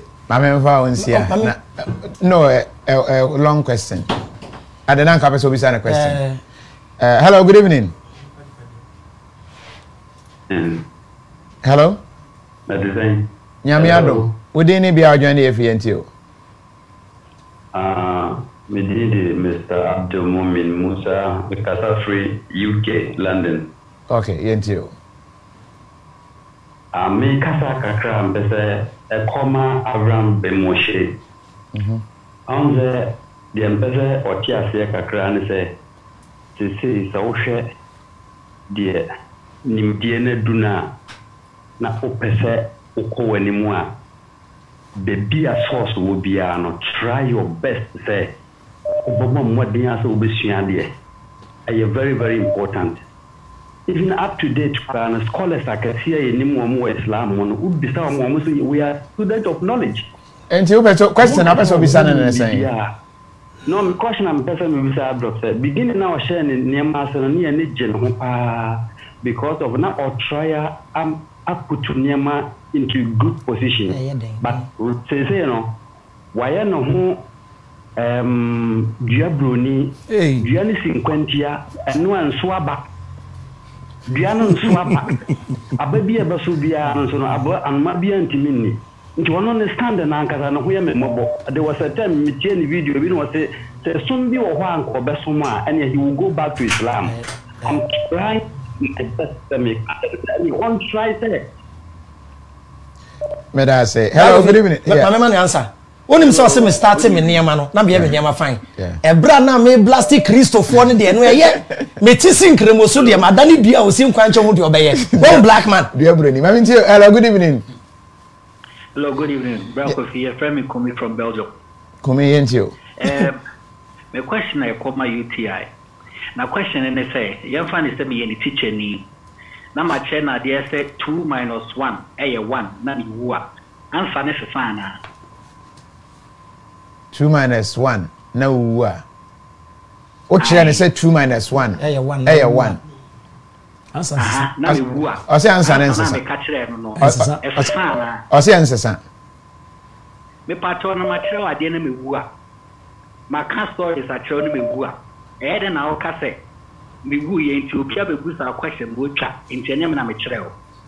Na him fa na o ka say ono no chero no. So say ka say wara kare chero na de na wa hin on fa so se nembra. And the one now can so Dimrika by and I say obofo bi de egu no so de ya de na na no hu and o ka okobisa say den na ya me no so oh bofo na we hu enka meti na wiase acha medi wechi wan ka say me chero na de bia wo ho David wa ka so bedi nechi hadis na ka so bedi nechi David I will support you. Support you then. Come support you then. Bible good that support you then. I'm coming. Good evening. No wala ka we hu jike brother no ka say jike. Hello, good evening. Good evening. Yes, many are within be our friend free into one worker son. Hello. Yes, you tell one can within be our journey free into.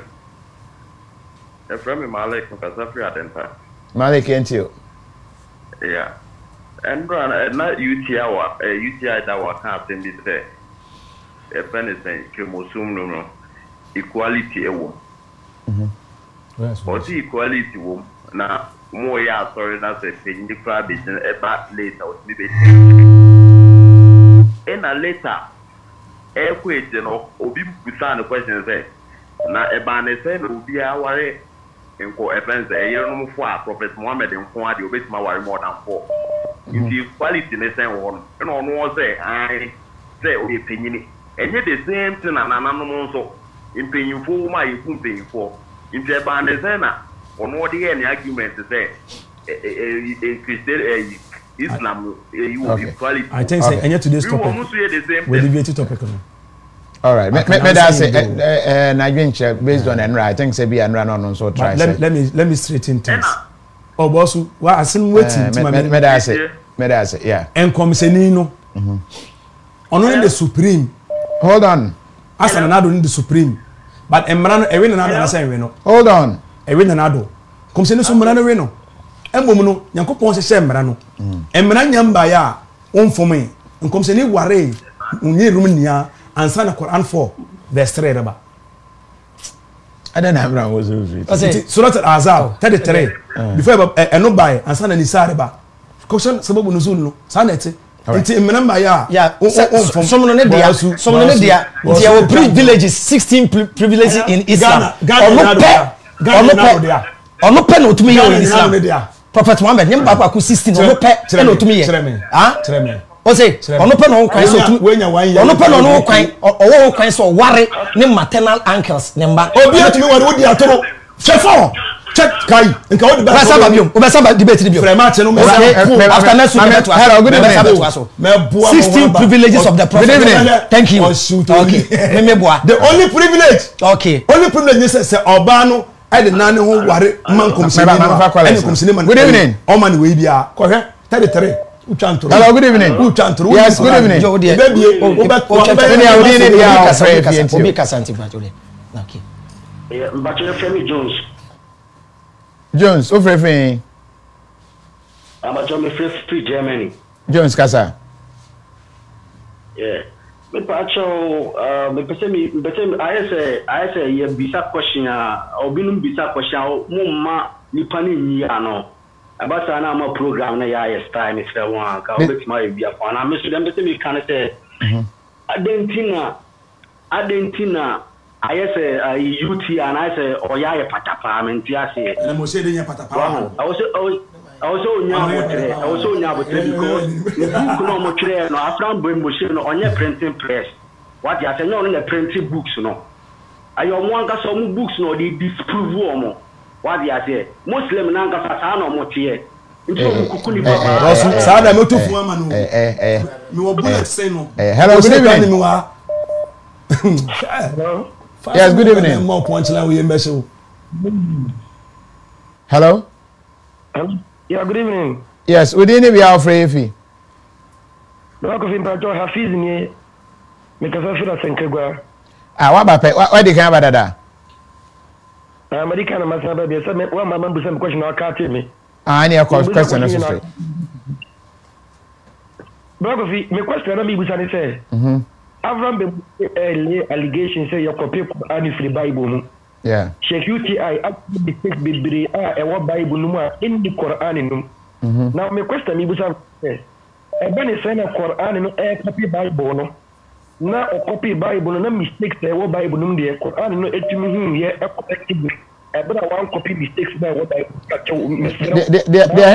they na dey mark say what one wo ho na betumi aka say we copy ye no copy ne right na we copy ye otin ye oh me na bio no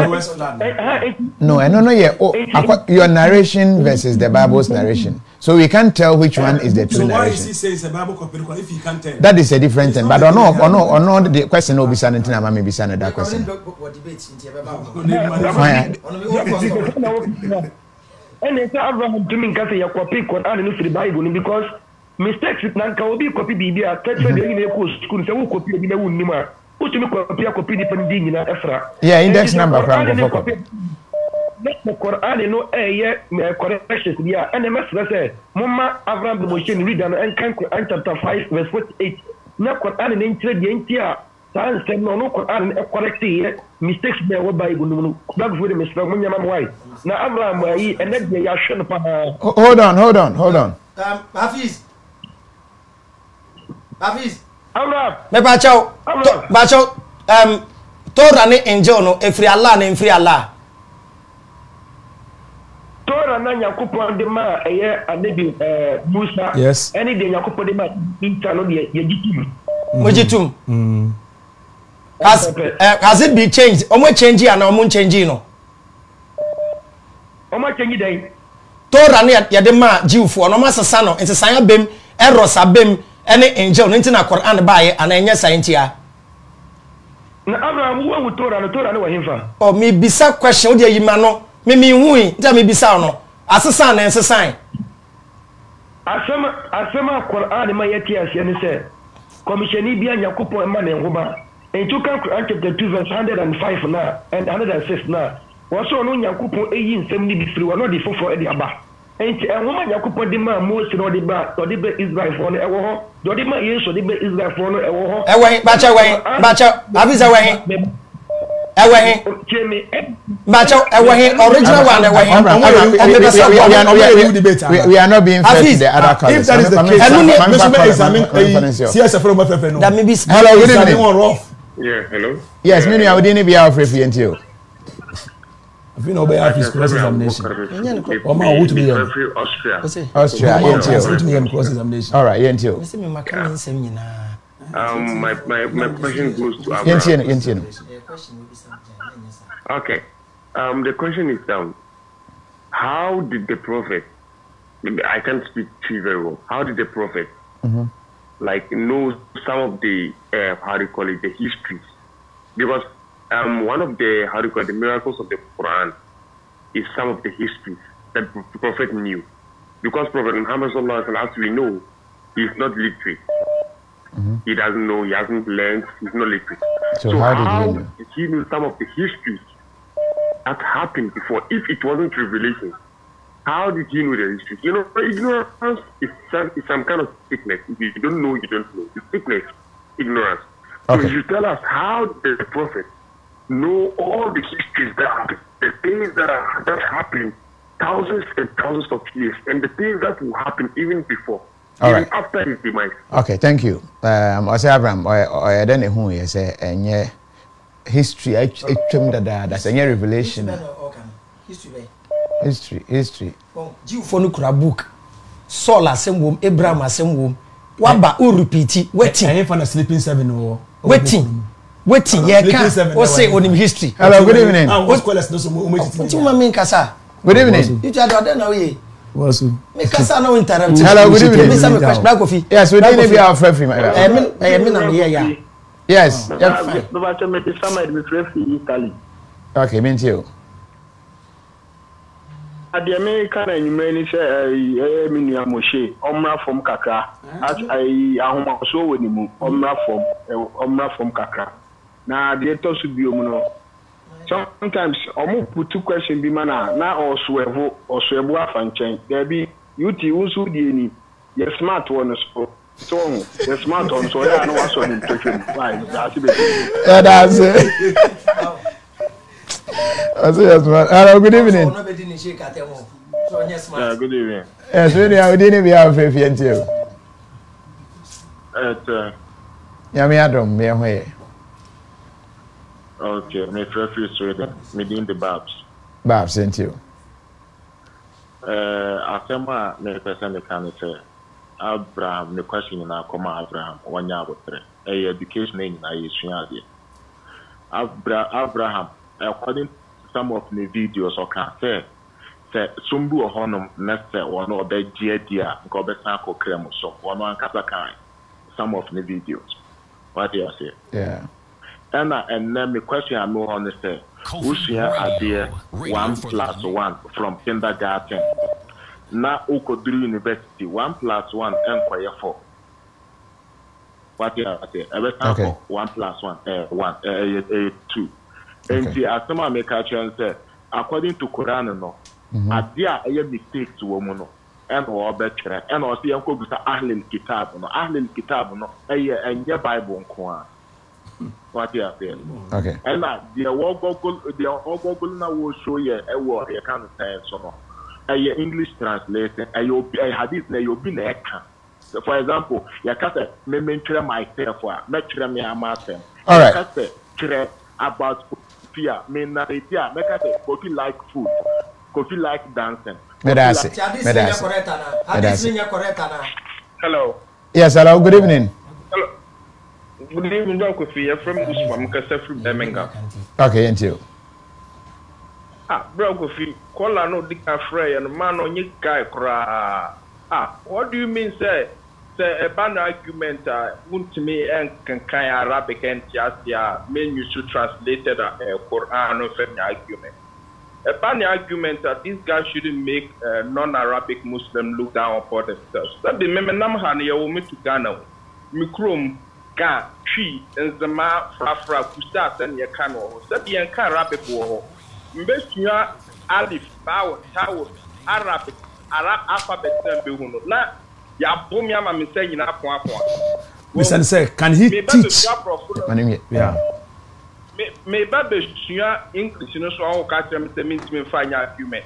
Na say bi me pia ko school anase me share madam bi na woni me religion argument men ka tell so nko bi say UT dey that one na because me nam ha no me make kan Quran correct. So the Quran to me say mo me hun te say pictures. Minimum alphabet no I have to memorize it to read. I'm reading what I don't understand. You see, we don't regret. But my main question no kakra. Now I say we make a lecture. Bosu, but you say friend saying Osman. But Osman, obetuma call medical school, akwa how wire surgery, and because you can read even English, and okay, if you are asking me that question, I will also got a question for you, right? Dabi, you should answer me. You should answer me. I have asked you a question. Say, can you teach medicine when you've not studied medicine? I cannot teach medicine. Hold on. Since you cannot teach if you have not studied it, based on which criteria will you go out and be teaching the Quran when you have no basic knowledge of the Quran? Exactly. That's where I have a question for you, okay? If you have a question, then you can ask. Who said, no, hold on. Before, you tell that before, how mature am I? What's me John or ye? You see? That be me person. This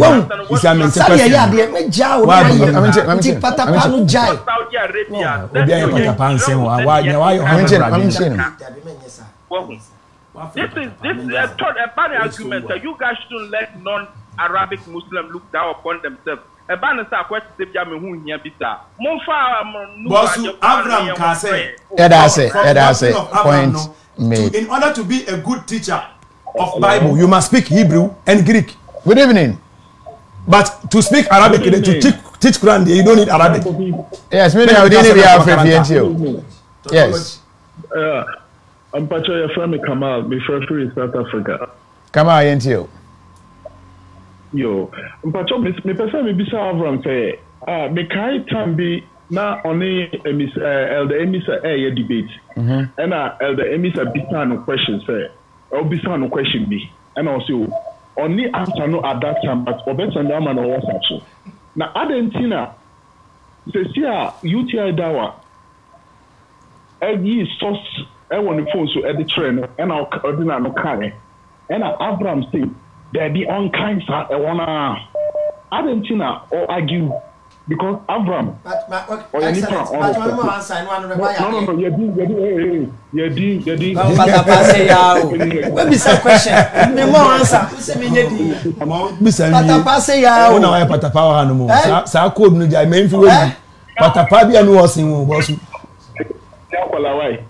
now when there's one ya kwala wa be some question be ya no see but ya US be say patapa say what patapa debate no we are stone boy all right that's it that's well answer that Kofi question I dey be bisa me no na me ni source no at that time na me say be de be ma no we dey na UTI Dawaa say okuta wa ha enti won kan na mama page number volume o kan you tell me na be good evening ya just volume enti no mama hello good evening at least we nya dey kran farm hello good evening Kofi yes we didn't be out journey free enti o meeting the Siba ya from Hamburg Germany enti o asam kakra me waka de both speakers no ma ya de na mbom no Abraham say opeso share Islam me advice kakra me do ma de on try say obete Arabic text na say So onya entity wa Robert Chess na say we are able to Google na wa verify because learning Islam no to be started from Google. And you possible and the so shanko fu bit say utia da o do problem. Okay. I mean this a question kakra ba chaw enkremo for mo kire mistakes in the Bible and amon kire. First of all, what to watch mistakes in the Bible, but Bachaw, Mr. We need you, Bachaw. Much Bachaw, Mamma Manusi, much mistakes in the Bible and Amontre. No, if debate is between Islam and Christianity, of course you can point out mistakes in the Bible. Bachaw, I am Musumusia Greek, Bachaw, Musumusia Greek in Hebrew, and I am disprove Bible Nana. Abraham. Oh, Jimano, Mebachaw Jimano. Most Hebrew ni Greek ana. Most of us Asian. Who control Christianity more than Islam? Islam no one. Maybe so simple question. Me say, Monso, muti Hebrew ni Greek, and I'm kassetia Bible ana. Abraham, today is not about the Bible and Quran. Now then, I'll cover them. But I say, next time. Good evening. Hello. Hello, good evening. And try the next one. Hello, good evening. Course na jam at Dinama. Hello. I asked him.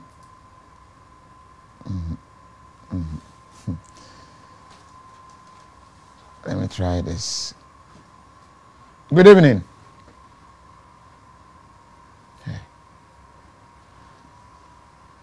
Machine into it. Hello. Hey. If I could, you see, I just grab your picture and any deep. And I know. Hello. I'll have to restart the phone. My hijack it, you know. Hey. We so friend me personal line for yogi doggy. Yeah, I'm a day for calls. And I me just some few calls now for me Emma. I had to put off the phone because I didn't have piece right. My restarted. As I wait for that, Mama has made to me. Okay, some few comments nafe share was say good evening. Okay, alas also good evening. Avraham lost today. We free Parkwesi. Was say Avraham Azan Zama boy. Any other Godfred Simpson. We see UTI go and sleep. You don't have anything to say. And if we bumper lovers ho eno cho eno ebaye wa ofre o me personal line so me na me dey fa calls Mr. Wa say Avraham no force today cry Abdullah Razak Muslims are patapa too much every bumper ho wa say Kofi I think this isn't right at all Golden TV the emudia here which what isn't right at all na nanka to me what isn't right now. Let me see if course to me go through now. Was see UTI explain Quran 229 and 79:27. Within the apps. What happened there? I don't know. Okay. Let me see. Good evening. Yeah, good evening. Yes, me I would any be out joining if you into. Okay, Bravo Pim Pato, I from Frank.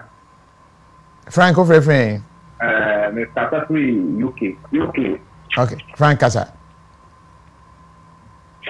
Okay, yeah, that was any program we are more the abbey. Now, me ma IB, I have a contribution. Okay. Debate, you know. and my husband will wake up and West Greek and I wake up and I will see Arabic.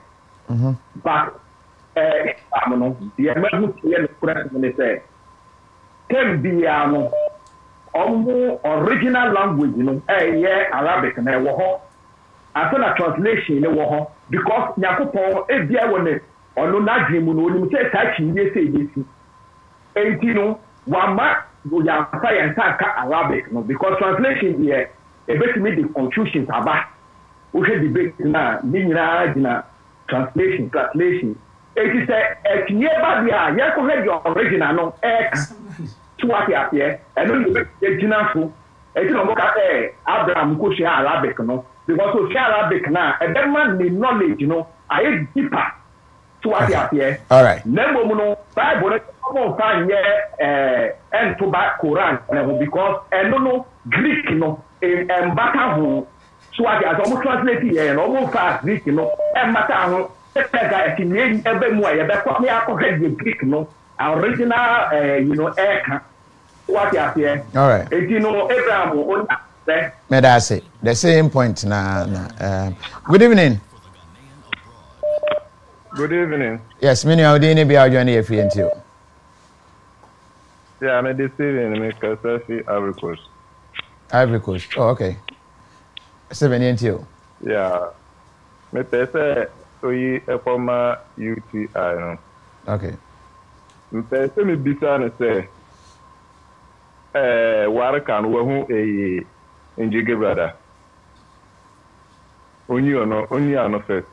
The hadith itself says, say, not ye reveal enyoma Emma Waraka already, or a learned person. A learned person can be able to detect angelic thing, physical thing, and spiritual thing if he is learned person. Okay. I'll go ahead. Njige brother, I'm not marrying channel. Obunidin inti obebonidin chere waraka say me na me pie wo Muhammad Sana asma okay adwen ni nyansa ne ntali because waraka no ebezi ni source on the knowledge he has only me say Angel Gabriel akomere hopen ebi akọ ye friend say Daniel hopen ebi akoyo abia koyo pen no hu ye okan because his experience and okan but Angel Gabriel appeared to the prophet and the suafo omuhuye obisa say mahuwal ihsan mahuwal iman and the wadwen you can prove from the test in our finance o say waraka what the nadwen assumption no or assume say Angel Gabriel into Muhammad hold on emena waraka wu ye na Angel Gabriel no oba nkom se ni wona na suafo nyina ete wono no eno nso so na waraka assumption na oka na. Good evening. Hello. Yes, many of the be afraid. Your friend was telling me that the friend Zama. Okay, say free. Zama. Oh, okay. Yentio. Brother, Mr. Oti say.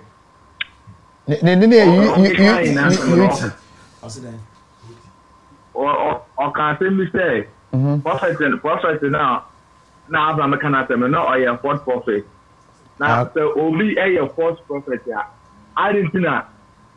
Since then on the one to me and find out them and two baby up to now more than Kura. And the whole say boss see amotre and the whole the chira will say false prophets be by in the history of Ghana abrofi o ma mabure o ma sem o hono man. Why don't you throw away that history? It makes you honest, dishonest. Islamically ya the papa ne bonyin nyina ba and atrofo na bi ni say na be ya won konkoso na kwan ni bi sit asa God in Goggisberg history o han eni ho Goggisberg history o han eni ho ada na won to nchene o ka kire me say nkremofo ncha atora na e man nkremofo ma me miss an question e man nkremofo mfa no kure ne ma enka ye nkonsili ne kure no ana. Medase, I'm in Faunsia. Good evening. Yes, many are didn't be our journey if you until.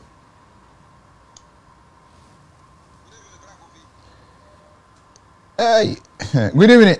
Some bad. When the Abbas is here. ne call no. Me ba o me te won kan wa ha say me connect to we know but me cat omo was na. Me ba okay, Africa sir. Okay, bravo, we are from it here. Tamale. All right. You chat Tamale for me too. My question is come Avraham. Quran chapter 3 Surah Al Imran verse 19 honmo kona. Ena Surah Maryam. So Surah Al Imran chapter 3 no ena Surah Maryam chapter 19 no ni nyina katafa Yesu awo ho na enomu akire mu pefe se Yesu ada yawo no okasai me pefe Avraham kire me babia Muhammad copy sade no efri ewo Quran me pefe ma me Bible quotation Muhammad copy sade no se yawo Yesu no okasai no no da yawo no okasai ewo Quran mu okay wo mu Bible mu Muhammad copy no all right medase. Okay, Abraham, obeyina no. What's it? Obeyina. Na go fi na me ka kire say. Nipa na o kire na de no teacher ni wu ntem. Nti Matthew ni Luke na ye kire Jesus story na ebo fa ni tirim. Na o de kofa baby o kasa igna abem. Ni Torah nim, ni angel nim. Se wo ho, teacher ni wu ntem. O na kofa we nyina bai. Why? Last but one caller. Hello, good evening. Hello, good evening. Mididi Yakubu Masamba bi me free Czech Republic. Sorry. Mensan for be our baby. Good evening. Hello, good evening. Hello. Good evening, brother. Yes, we didn't be our free until. But your friend Frank, got a free Turkey. Okay, free. Good evening, got a free Turkey. Turkey, okay, meant you. Yeah. UTI, that person may question the man. Mo anu nya den kakra why? Turkey, be prefer Turkey. Turkey ne dey nim share kokro. Okay.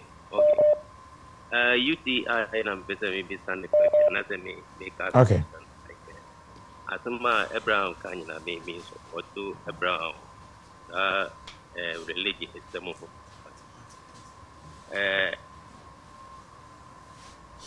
Arabic seminal mokano the Arabic seminal mokano so won't Arabic I want to make kind for run I don't make them and a chest there any idea obey me assume musum ebe ya say obebi so be china unti katano inti ebia me aminti Arabic no better na mesum kremo because me kind Quran mean yati. All right, medase. Me for last caller. Obi on Arabic otumi akrama ni mane. I didn't know here. Yes, untumi ko teacher. Okay, mama mfa I think hello. You can be a student. Finally, I know not a teacher. Hello, good evening. Good evening. Hey, why are there? Obaba appoint me. Hello. Be fresh from UK. Where the Your friend saying? Your friend saying? Your friend Iklima. Okay, Iklima kasa. Iklima. Yes, me fresh from UK. Moi na mo ya there, but asamba kuna pesa me catch Avraham ben Moshe. Yeah. Like I like his smartness and he's very intelligent guy. So in life, no stop yourself. You should try as much as he can say. So or your researcher at least what he's researching, he has to also wingle it in his mind. Say or debate, own way. So you shouldn't just read it guys. I like the way he submits his things, but it's like or reading it just like that. Sankobet made Arabic into details text now at least a bit buano. And I used that one, so he did well. Congratulations, he's doing a great job. to the Muslim community. So to last but not the least for me in the sense, next time some debate I say compulsory please. All right. Compulsory no munya now obi submit and now obi ma you can say ma comment you cramp na omo de ma ina nya abotre. Yeah, that's it. Me answer my. Yeah, that's it. All right. I was here for to for UTI, but telephone number, mami. 0549 0549 48 98 45 Senses to be 0549 48 98 45. And you know, what question be about your Abraham, number. Yo, Ravi, me number. Me old sim no more me the new number. Okay. And me old number no more me say me sabe kanti new number be nyam wosuni. 055 204 3286 68. Mami si subio 055 204 32 68. Mami repeating about come. 055 204 32 68. And the new number I'm met me that. Okay. And no more questions if you are met me a director at the Akomo na mama so because and you know wait me after UT and also wait me after Avraham na P Black ne everyone saying Daniel and in Arabic. Oh, okay. They said wait Saul yetaluto. Saul and yetaluto. Saul and yetaluto. And they all send your watch them. Saul and yetaluto. You yati. Saul a description. Daniel AD. P Black, what about for Saul a description. You the answer there. Me the answer said it to me. We. Charles Latte. Charles name a block for me. People, nothing joke. Time is so bolding. Charles Latte, joke. Only Christian name. Charles Latte. All right. I was for Yadimusia. Dakrabo. Minianum, some of us transfer from Dimu Pa. Na yare who will be a number of journey be a dear so, and me and Yano, on person when you be. And now best so did him kakra. Nani and Nimuda, ya diabetes, diabetes, cancer, high blood pressure, cholesterol, and Nika Samroswo, the Kakamino. Say it to me, your friend, you need be to say Banku, Fufuo, Dokun, and Pessi, and the Kakamon. And in Asia Pa, and Koma, true green foods. Yawado, Makobo, Green Health Pharmacy, and a functional medicine center home. So what did me and beer, carbohydrates, no, a yellow. Yeah, you're very healthy. Now, dear, the Biocran say, what diabetes you, uni bio, udia, uni problem. We must search red. If I say we did true green foods for me, I don't know. Was serious. My poem did a CP. Me sugar na me free cost of dinner. I told you, ma. Made it fufu, benku, dokono, tuzafi, eba, any amala. Omuni and nana meka. So who can and just. Dosi mixed fry, Alka mixed fry, Fufu mixed fry, Yummy mixed fry, Kajma porridge, Ultra oats, Beta oats, Clean oats, and the bacon mixed fry. True green foods in Sudia. Start to send me anymore. Who counts what? Sima, not ben.